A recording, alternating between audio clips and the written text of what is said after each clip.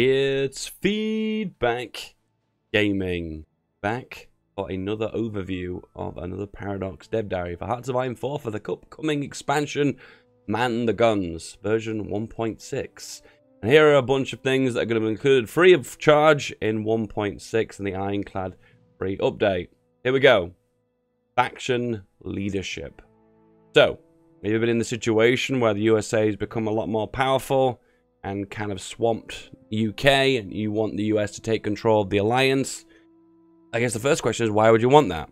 But regardless, you can do that now. Under certain conditions, you can take control of the alliance and become the leader of the faction based on certain attributes. Have more than twice deployed manpower of the faction leader.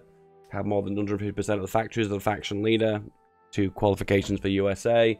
Be in every war that the faction leader currently will be in, which more than likely will be if you are in the Allies, for instance, and not having been capitulated already. So, when I first read this, my first thought was, why would we need this? And then there's a few things that cropped up.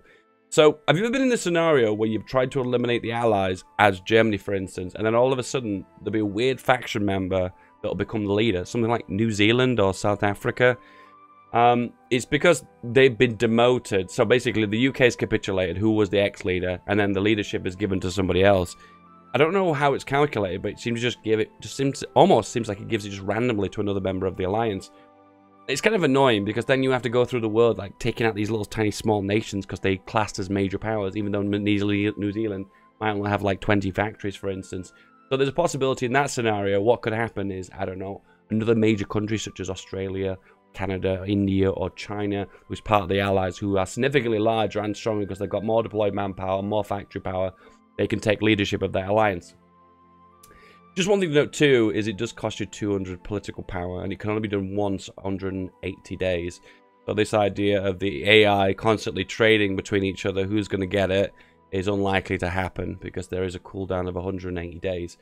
So even with me telling you this, and the knowledge of the AI sometimes messing around and creating this weird alliance with a minor power as the leader, why would you want to do this? So, they haven't revealed this in this specific dev diary, but there will be bonuses or abilities that will be unique to faction leaders that faction leaders can execute. What will they do? I have no idea. Completely speculating. But there needed to be an incentive to be a faction leader and to spend 200 political power and get something for that other than just, well, the reason that you're the leader, basically. Yeah, I don't know, guys. Speculate in the comments below. What do you think you're going to gain from that? It has been confirmed. It's in one of the comments on this thread that Podcat has announced that there are going to be extra bonuses for being the faction leader. It feels to me like it's almost going to be some continuous focus that benefits everyone in the faction. That could be it. There could be some new ability point power or command power that you can use and give to other members of the alliance. Or maybe you have the ability to build infrastructure for other members of your alliance. That would kind of make sense because there'll be no those issues where you'll land into Normandy and you'll be repairing constantly and you want someone else in the faction to help repair the infrastructure faster. Do you know what? Now think about it. Now I've said that out loud. I think that actually is going to be the case. I think you're going to have the power to build inside other faction members. And plus, some of their abilities are probably going to be roped into there. Anyway, so here you can see here other members that could qualify to become a faction leader. United States 87%, France at 80%, and they could steal that leadership. Also note, there was a mention that the AI won't put the player in a situation where they're going to steal the leadership from the player as such. So it's unlikely you'll be in a situation where it'd be frustrating for the player because the AI will be stealing that leadership, which will just be mind-numbingly annoying. And also you'll be giving a notification if someone else meets the qualifications to become the faction leader. So you can do something about it, like deploy a lot of crappy divisions just for the purpose of adding more manpower to stop another faction from taking over. Okay, what else have we added? Cancelable focuses. Cancelable focuses? So here you go. So we have the Tank Destroyer Doctrine. Tank Destroyer Doctrine. So they haven't announced the National Focus Tree yet for the United States, but this is a new focus. Is this part of the USA Focus Tree? Or is this a continuous focus?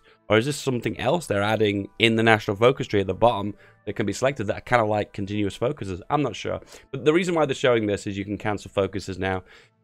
And you can hold 10 days worth of progress. And there are some focuses that cannot be cancelled in mid-progress. And the first one I thought of when I was reading this was the Great Purge. It is the Great Purge, is the one they choose. And you can't cancel the Great Purge manually. It has to be done. It has to, well, you have to pick to it. If you pick it and you choose it, you got to stick with it. You haven't got a choice. Which makes sense, because you can't purge people and then all of a sudden bring them back to life because you've cancelled the focus. Makes sense. What do we have here? So we now have naval and air exercises. So as you can see, we've got a new icon for air, and that allows us to exercise aircraft. It is what it is. It works like training for land units. You gain XP from it. You gain layer XP, which is the currency at the top of the screen, which you can use to make better variants of planes, which definitely someone's going to take advantage of. You will lose planes to accidents and more likely get damaged due to reliability as well, I'm guessing. And yeah, now you have the ability to exercise your aircraft. This is another buff for Germany, this, because you think about it, if they're going to be experiencing more wars, when they take on the Allies, they're going to have more experience in fighting battles and whatnot, so you're more than likely to see experienced air wings. So now there's more of an incentive now to keep your air wings and stop adjusting them, stop making them smaller or bigger. Stick with the air wings that you've got and keep the experience with them, and that way they'll be a lot tougher. Makes me wonder, you know, how they're going to change aces, how they're going to be calculated. Surely the aces will have different bonuses, maybe? Maybe they'll feed into experience somehow? I'm not sure. Or maybe you'll only get aces now when an air wing gets to a certain experience size. I'm not sure, but it's kind of cool. Also be aware that because they're introducing fuel, exercising now will burn fuel. So you got to really make a good sound decision. Is it the right thing to do right now to exercise? Because I'm going to be burning potentially some planes and my total air count, and I potentially could be burning fuel, which I could be needing for the actual war effort. This can also be done with ships as well. So as you can see here, there is a train ships icon. So now you can do something with ships other than just sticking them in the ocean, put them on escort duty and forgetting about them. We know that this expansion pack is going to be an overhaul to the way naval combat works, and this is the first kind of sneaky peek that we've seen in, well, the differences they're making to naval combat. I mean, we know that you can exercise them now, which is going to burn fuel and potentially damage. That's something I never thought of. Yeah, you could be damaging the actual craft themselves, can't you? Because you can't have a full-blown ship sink, can you? It would be damaging the actual ships themselves, but it's easy to repair them, so it kind of doesn't really have much of a downside. Man, you'd be exercising ships all the time if you're UK or France or USA, wouldn't you? Because you've got so much oil, so you'll have unlimited fuel, wouldn't you? Anyway, well, that's it. Pretty much the end of the dev diary. There are a few little things I just want to dip into as well. A few dev diaries back, we looked at the national focus tree for the United Kingdom. Here it is in all its glory. Beautiful, isn't it? But one point of the focus tree here is kind of one of those feelings of like, why would you ever want to do this? So this part of the focus tree is mainly defensive and building up the empire there is in its kind of historical form. If you look very closely here, Indian independence developed New Zealand. There's nothing here, but they have revealed that there is going to be something here now. You can hold an imperial conference. But the idea is you're building relations with the Commonwealth. You develop those nations within the Commonwealth. You hold an imperial conference. And then finally, you form an imperial federation. So, to make a comparison, this is kind of like the Millennium Dawn mod. And you form the EU. So the way it works is you get all the nations in the Commonwealth to agree to it. And then you simultaneously form a super nation, a federation of commonwealths. What would this nation be called, guys? I want you guys to comment below and tell me what you think this nation would be called. The Imperial Federation? Oh my god, that sounds kind of Star Wars, doesn't it? Would it be the Imperial Empire?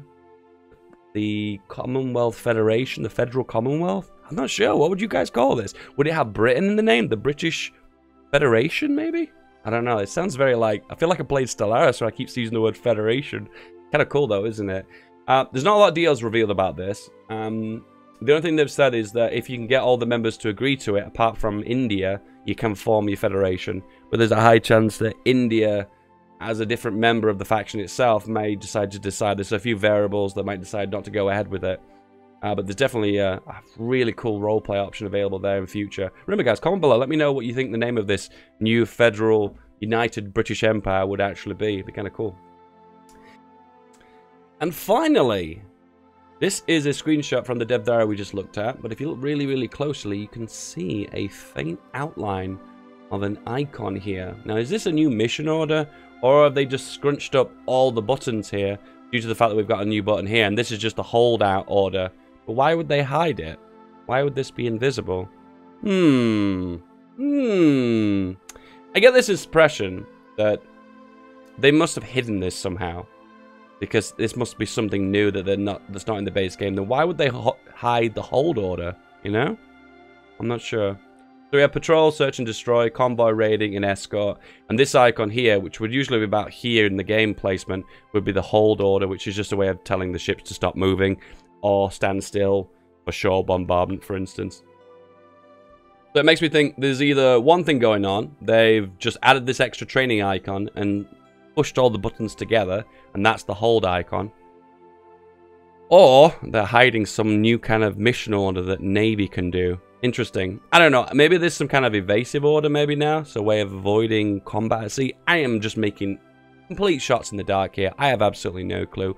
Apart from that, guys, that's the end of the Dev Diary. Any suggestions, anything you're particularly excited about, please comment below. And as always, guys, if you enjoyed Dev Diaries, don't forget to like and comment below with any suggestions in future. It really does help out make more of these kind of videos. Apart from that, guys, hope you have a good day, and I'll see you guys next time. Bye-bye.